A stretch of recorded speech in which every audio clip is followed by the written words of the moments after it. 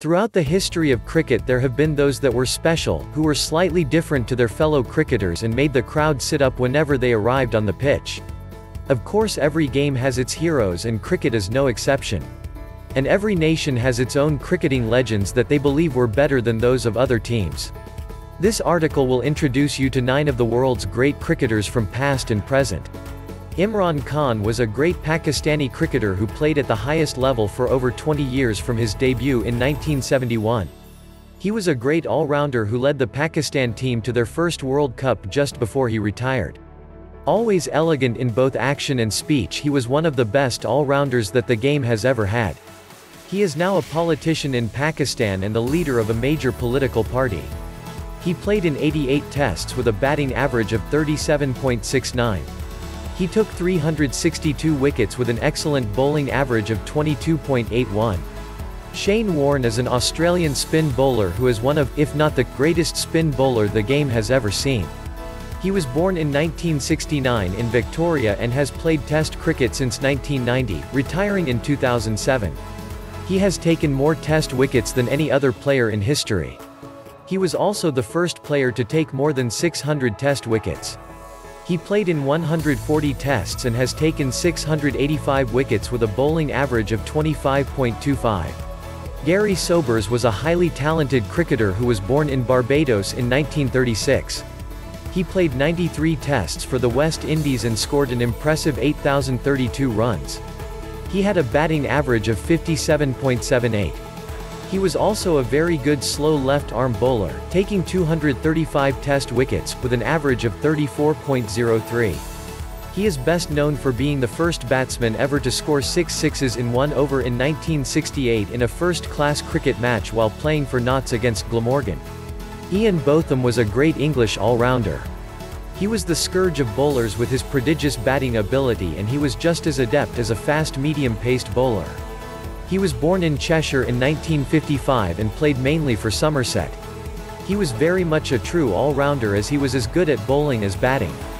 He played in 102 Test matches and scored 5,200 runs, with an average of 33.34, and he took 383 wickets with an average of 28.40. W.G. Grace is thought by many to be the most influential cricketer the game has ever seen. He was born in 1848 at a time when cricket was not the massive sport that it is today. He is one of the reasons, with his great batting ability, that cricket became so popular.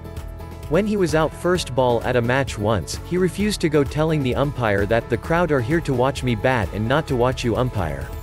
There were not many Test matches then, so he played only 22 and scored 1,098 runs with an average of 32.29. He took 9 wickets with an average of 26.22. This average is low even though he was playing into his late 50s. Alan Border was born in 1955 in Sydney and was Australian captain. He still has the world record for the greatest number of uninterrupted Test matches. He also had the record, at the time, for the most runs in Test matches at 11,174 in 156 Tests. He was also one of the most prolific hitters of centuries with 27 in Test matches. He also took 39 wickets with an average of 39.10. Shaun Pollock is a South African medium-fast bowler who is well known for his accuracy and reliability. He is also a very good batsman who has scored over 3,406 runs in 100 Test matches with an average of 31.24. He has taken 395 wickets at an average of 23.25. He is South Africa's most prodigious wicket-taker in both one-day international and Test matches. Viv Richards is one of the all-time greats of West Indian cricket. He was a very successful captain to one of the best West Indian sides ever. He was a powerful batsman and scored an average of 50.23, scoring 8,450 runs in 121 matches.